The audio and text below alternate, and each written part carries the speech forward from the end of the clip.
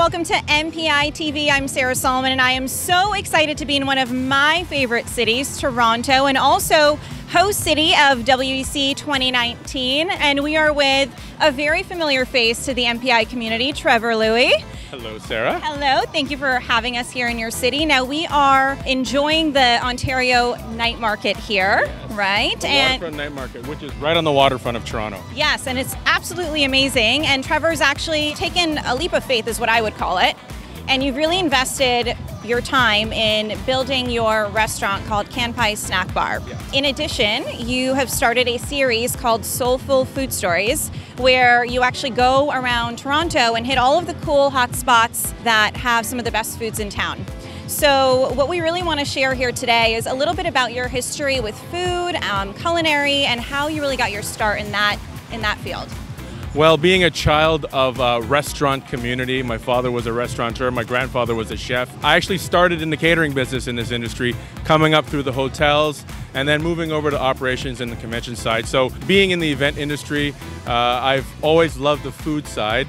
And so from a creative perspective, it was a leap of faith to sort of jump back to the side that I started in and bring back food in a different aspect to people, particularly in the event side. And while we're at it with the restaurants being successful, I'm also working on a cookbook.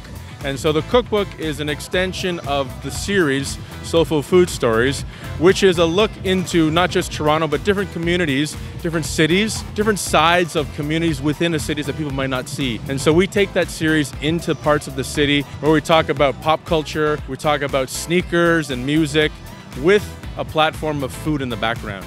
And what's really, really cool about Trevor is that you were actually born and bred here in the city, and you really are the champion of Toronto. So being that WEC is going to be hosted here in 2019, give us a little, taste of what the WEC attendees can expect.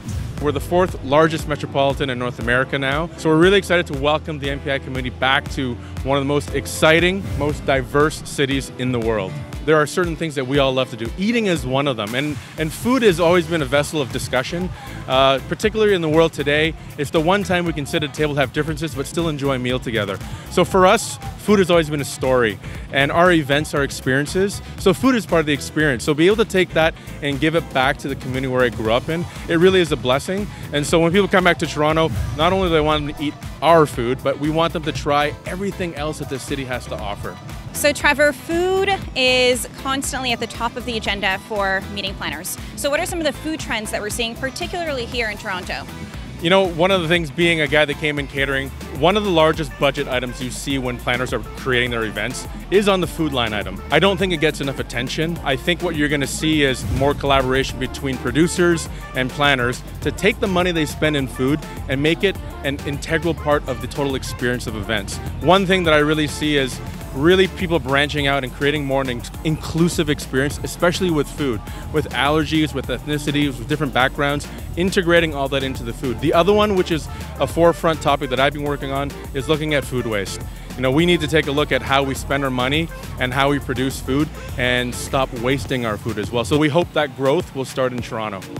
Yeah, it's all about being sustainable. And speaking of sustainability, we don't want any food to go to waste while we are here at the night market. So here you have some delicacies for us from MPI. Being that you guys traveled so far, I'd be remiss if you didn't get a shot at the city's voted people's best fried chicken.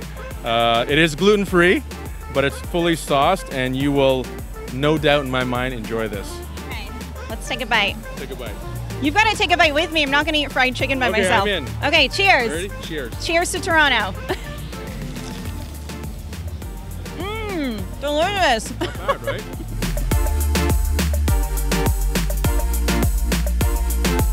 So Trevor, thank you so much for joining us. I appreciate your time, and that does it for us on MPI TV.